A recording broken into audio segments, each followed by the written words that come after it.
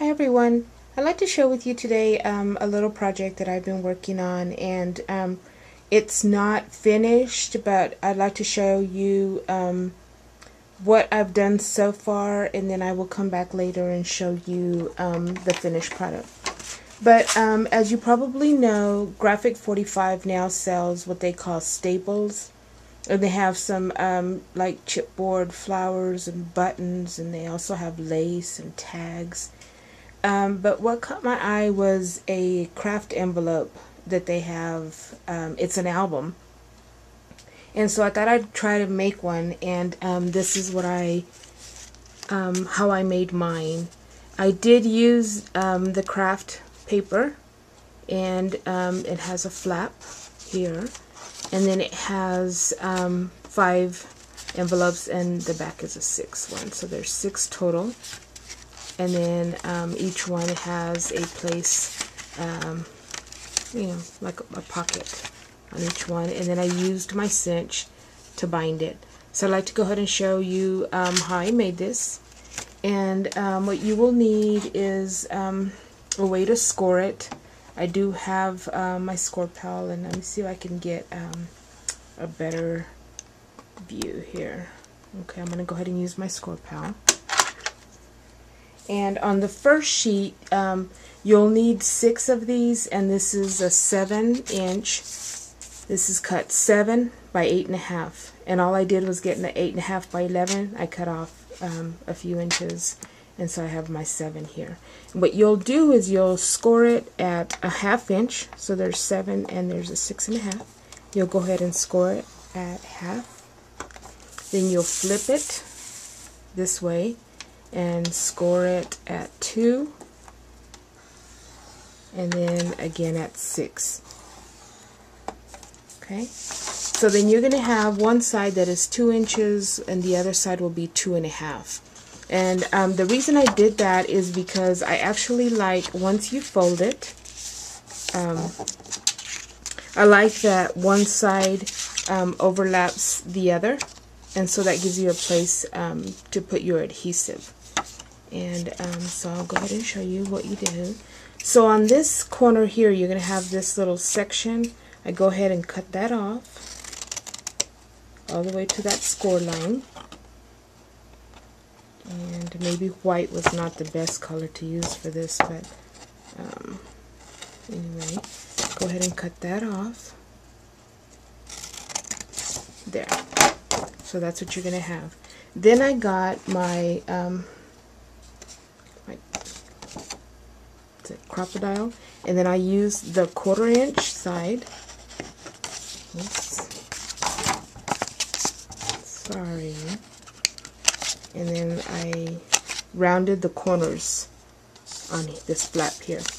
Okay, then what you'll do is you'll use your adhesive, and I used my score tape, and you run it across here and go ahead and glue that down, and then you'll glue this flap down as well. So there's the one envelope. Mine are turned this way, but there it is. You have adhesive here and here, and there's your opening. Okay, for the other one, you will use the 8.5 by 11 paper, and let me see if I can. Okay, and what you do on this one is you go ahead and you score it at 1/2 inch.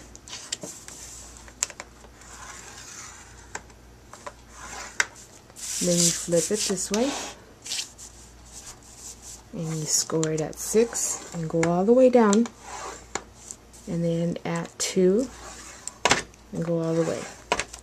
Okay, then you'll go ahead and you'll score it at 7. Okay, you'll do on this one, you'll go ahead and do the same thing. You'll cut off these 2 little corner pieces here.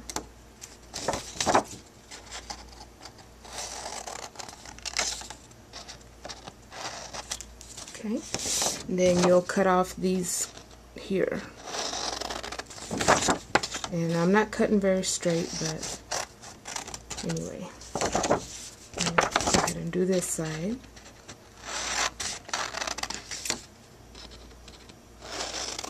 Okay, so then you'll have a piece that looks like this.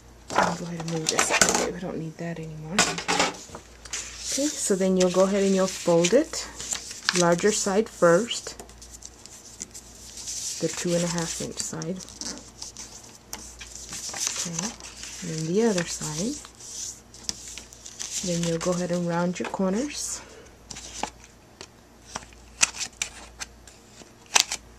And like I said, I'm trying not to take too long, so I'm not doing a very good job, but anyway. Okay, so you'll go ahead and you'll do your adhesive. Like I said, I use score tape. You can use sticky tape or glue, and go ahead and glue this down. Then on this side, you can just decide how you want your flap. You can just round the corners, you can cut it at an angle.